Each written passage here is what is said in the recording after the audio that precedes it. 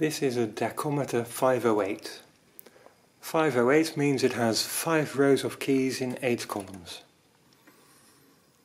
In a previous video already showed the Dacometer 908, which has a full-sized keyboard and carry suppression buttons, but this is its smaller, simpler brother, and it's very similar to, for example, a Contex A or B, or the bell punch plus adder. So it is a direct adder, and if you press a key it gets added immediately to the register. The first time you press a key, a bell rings to let you know that you started from 0. You can press multiple buttons at the same time. It will handle the carries correctly if you do that. So a carry is executed even when a key is being pressed.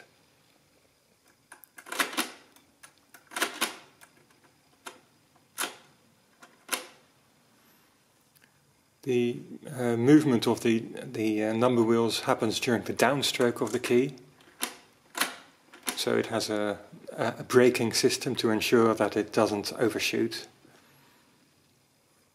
This here is the clearing lever, and if you push that down, it clears and it stays in the down position until the bell rings when you next press a key.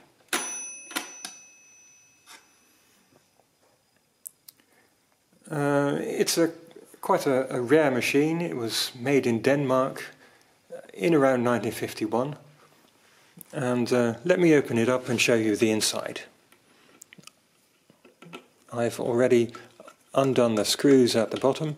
I'll just need to remove this, the top of this lever, and now I can lift off the case.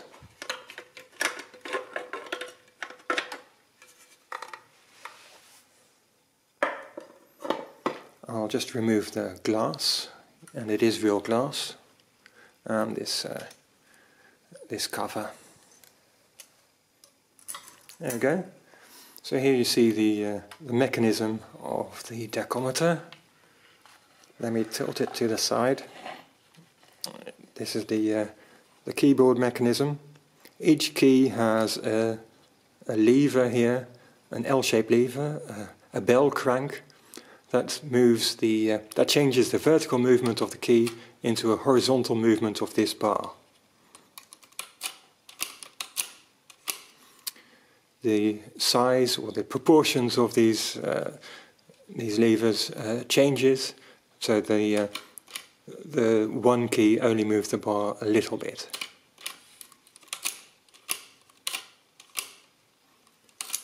There's also this bar at the bottom here, and that gets moved just at the end of the keystroke, and that activates the braking mechanism. There's a tooth rack here that gets blocked by this tooth here, this catch, when this bar moves. Oh.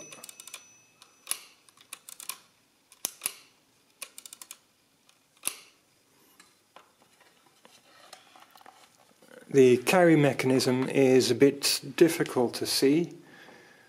It uses an eccentric wheel, and yeah, that's just next to the number wheel here.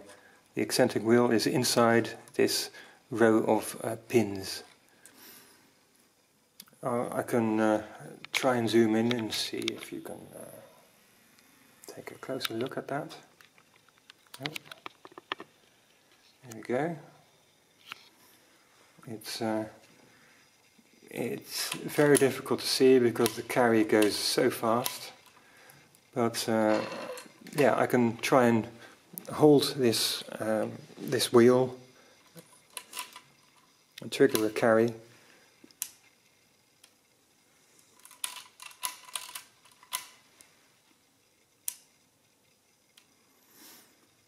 Yeah, it's very difficult to see what's going on. But that eccentric wheel, it acts as a 10-to-1 gearing mechanism, so that the while this wheel turns, it winds up a spring, and yeah, when it overflows from 9 to 0, it releases a catch so that the axle moves a full rotation. That gets reduced by this 10-to-1 gearing to a single step on this number wheel. And that movement is essentially added to the movement from the keyboard because it acts like a differential gearing system.